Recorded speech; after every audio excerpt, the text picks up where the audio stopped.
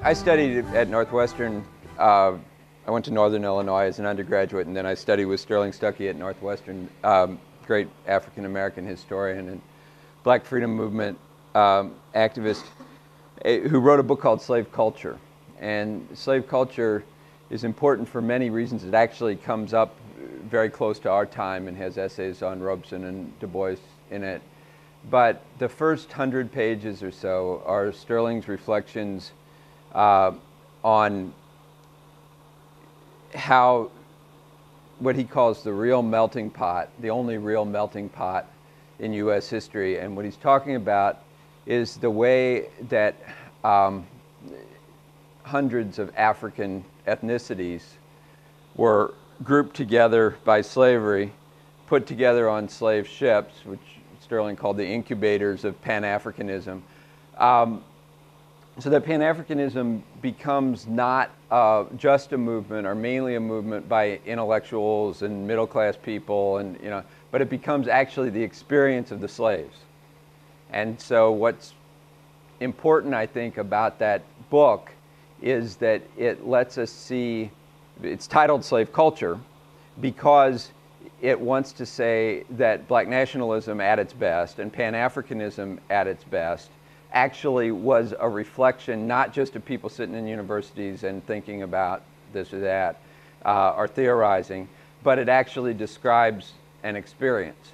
It's a very, very liberating thing to think about, to think about all of the different ways that people had to make an African people.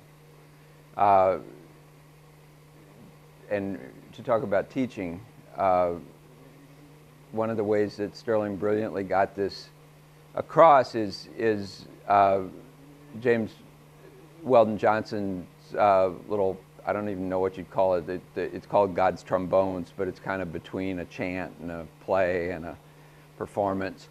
But this work that James Weldon Johnson did, there's a moment in it where a slave baby dies, and then the funeral has to be preached. And Sterling says at that point, okay, who's going to stand up and preach that funeral? And say it's 1710 in Virginia or in Maryland.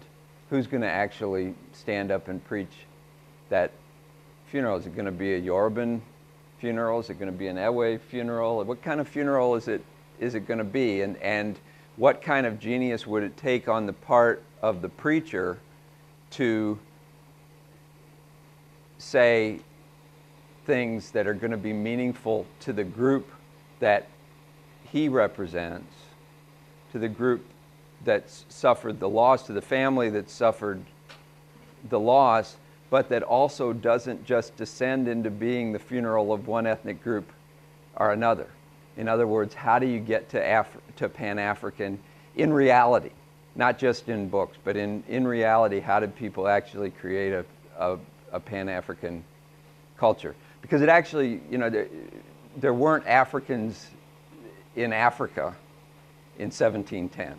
There were people who happened to come from the continent of Africa, but they thought that they were more different, one group from another, than they were the same. And it took actually this experience of capitalism, slavery in the modern world to make it possible for people to think in terms of these broader unities.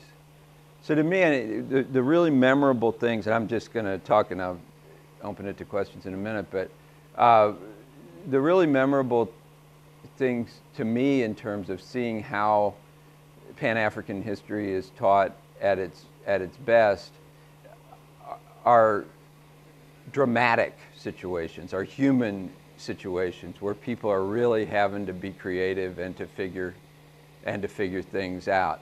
And it also means, if you think about those dramas, it means that the history of slavery wasn't only loss.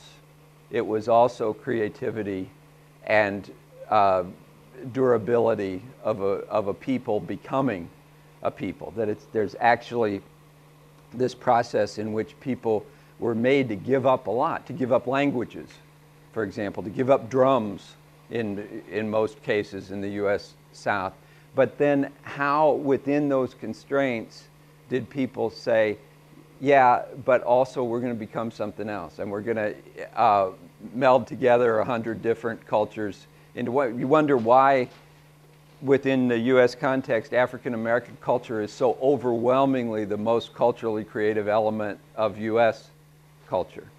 Well, Sterling would say this history, this dramatic history, is a history of learning how to incorporate all different groups of people under tremendous, tremendous strain, and therefore we have to deal with that drama. So the only tip that I'd have about teaching about Pan-Africanism is that the teaching ought to be dramatic. The best book ever written in the United States in history yet is W.E.B. Du Bois's Black Reconstruction from 1935. And at the very end of that book, Du Bois has a chapter called The Propaganda of History, 700-page book, 30-page final chapter called The Propaganda of History. And he just totally takes apart every white supremacist historian that had written before his time, and he shows how wrong they are, what they ignore, what they lie about, what sources they just don't credit at all. And so he shows they're wrong. And he keeps using the word science, the science of history with a capital S, and says these people aren't scientists. But then at the very, very end of that chapter, in the very end of this long book, he says, what's the worst thing about these histories? And he says, the worst thing about the way that Americans write history where race is concerned is that they are so wrong that they miss, and Du Bois says, the most magnificent drama in the last several thousand years. And so he's not just talking about telling a story or a narrative or the facts or science. He says this was a drama. He says it was a tragedy that beggared the Greek. The history of slavery and emancipation in the United States was a tragedy, and then the betrayal of emancipation was a tragedy that beggared Greek tragedies.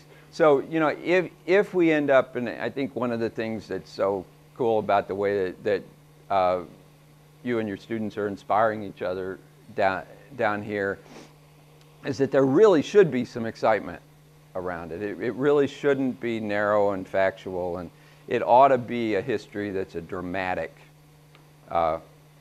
history, because it involves actually the creation of something new, and the creation of something new that then goes back to Africa. And that story you told about Nkrumah saying, I'm taking this back to Africa, one of the things that he was taking back to Africa was Pan-Africanism. It was this sense that there are African peoples that sometimes in the context of contentious African histories, it wasn't so easy to see that from the African vantage point. But, you know, that experience in the New World is what actually creates Pan-Africanism on the ground among slaves. And then we know that it can happen because it already happened in that situation. So.